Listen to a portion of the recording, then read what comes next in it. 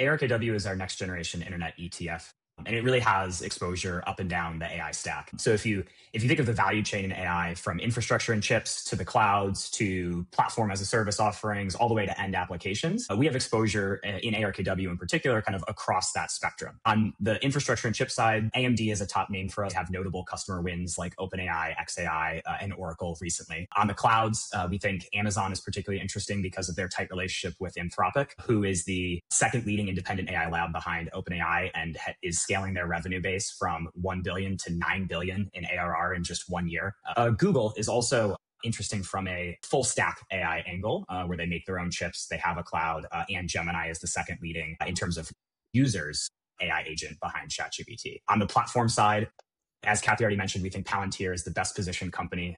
They've demonstrated an incredible ability to take AI use cases from prototype to production, and we think they're still quite unique in that.